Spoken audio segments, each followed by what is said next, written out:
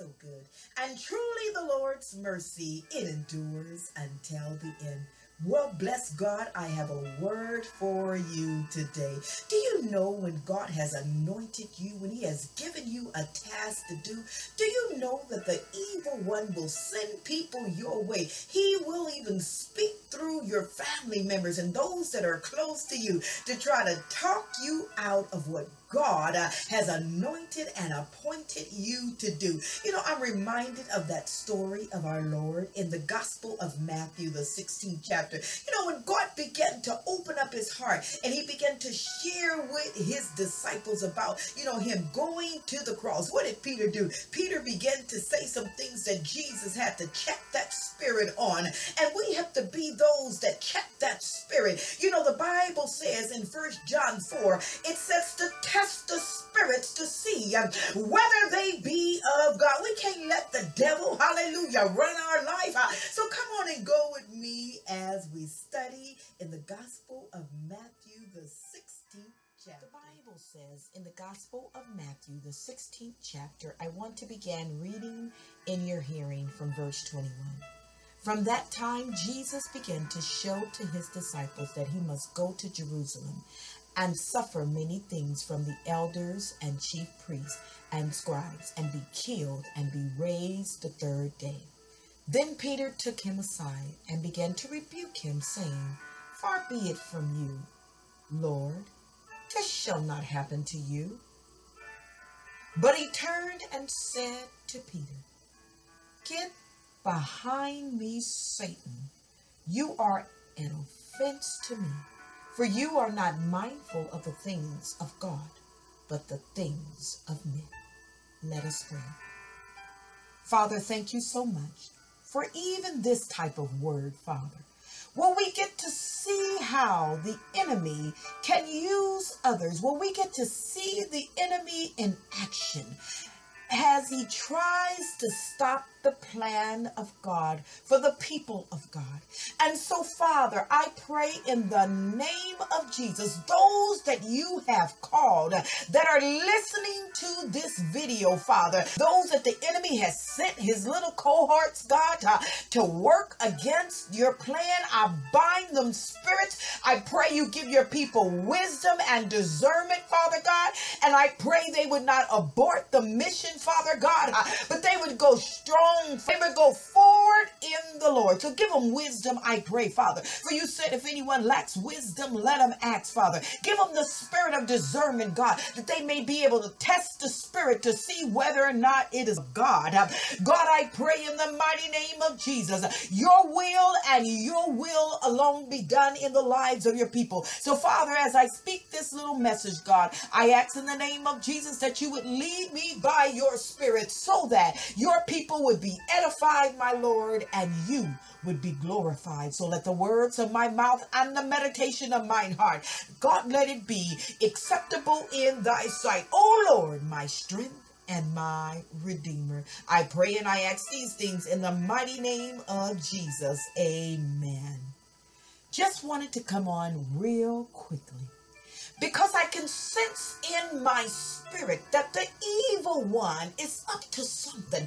You know, he's trying, hallelujah, to stop the plan of God in the lives of God's people. And I want you to know, if you have experienced an onslaught of negativity, if you know that God has called you, stand, hallelujah. If you know that God has given you something to do for him, for the kingdom, stand. Just as in this text, you know, Jesus knew what God had sent him on this earth to do. Yet the enemy even tried to get in through Peter, who was close to the Lord, you know, to speak some things into our Lord's life that, you know, could somehow abort the mission. And we know that Jesus was steadfast. The Bible declares that his eyes was fixed toward Jerusalem. So there was no turning back. But I want you to know, even if you have come against some opposition, because not only will the enemy try to use people to speak into your life, but he'll bring all type of opposition. He'll bring all types of trials and tribulations. He'll try again to get you to abort the mission, but I want to speak faith into the life of God's people tonight. I want you to know that if you would continue to go forward in the power of God, knowing that if God has called you, if he has ordained you, then God is going to sustain you. You're going to get, hallelujah, to what God has planned for your life. If you would yet continue to move forward, if you would yet not allow the enemy to speak through others, but as First John says, test the spirits to see whether they be of God, knowing that it is the thief that has come to steal, kill, and destroy. But again, I speak life to you today, and I say and I declare to you today that if you would just continue to move forward, hallelujah, knowing that God has called you, knowing that he has a plan for your life, knowing that he has something important for you to do for the kingdom, if you would hold on to that as God begins to maneuver you through the traps and the ensnarement of the enemy, just continue to go forward. That is the one thing, people ask, how do you continue? How do you continue? When you're going through so much, you just continue to move forward. That is it. How you keep your faith, you continue to go forward. It does not matter what it looks like. It does not matter what people say. Hallelujah.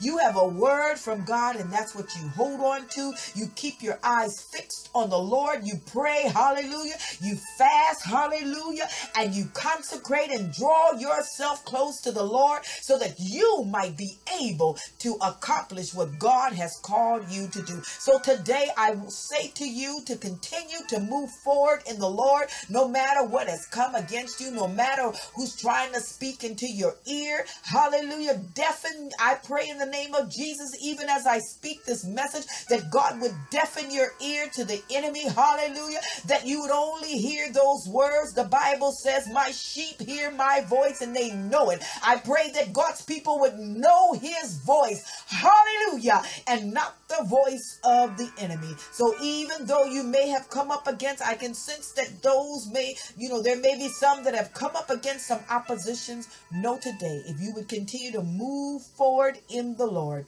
the beat will continue to go on, meaning, hallelujah, the enemy cannot stop the plan of God for your life.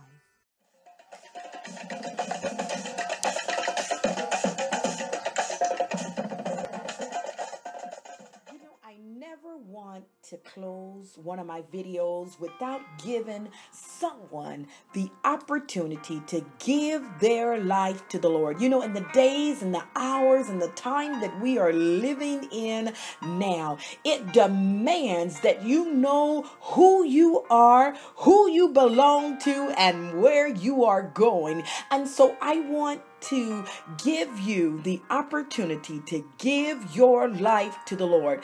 If you have not heard the story, the Bible declares that we were all born sinners. It says over in the book of Romans, all have sinned and fallen short of the glory of God. And that transpired back in the book of Genesis, where Adam disobeyed God. And because of Adam's disobedience, sin and death entered into the world. And so Jesus, who was God's sacrificial lamb, because a price had to be paid for the sins of the world. So God sent, in John 3:16, he says, for God so loved the world, he gave his only begotten son, that whosoever believeth in him should not perish, but have everlasting life. So that's what I want to give you the opportunity to do today, to accept Jesus as your personal Lord and Savior, to wash away all of your sins. Romans 10:9 says, if you confess with your mouth the Lord Jesus, believe in your heart that God has raised him from the dead,